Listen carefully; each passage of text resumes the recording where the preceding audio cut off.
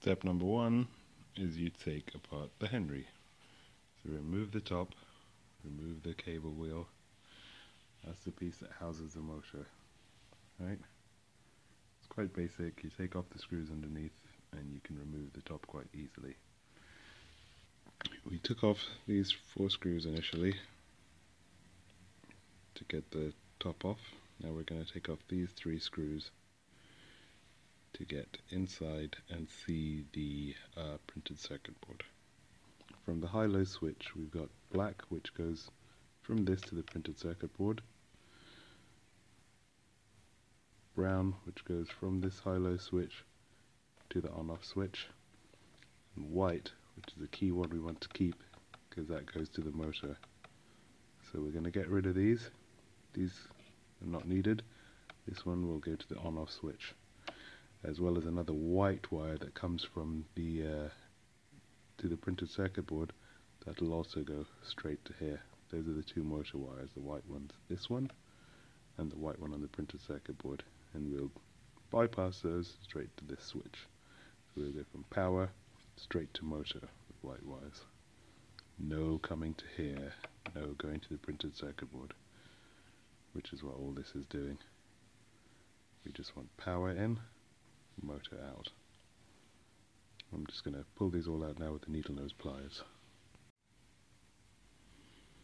So, screws out, we lift this lid off, and there she is. There's your motor. There is the fabled printed circuit board.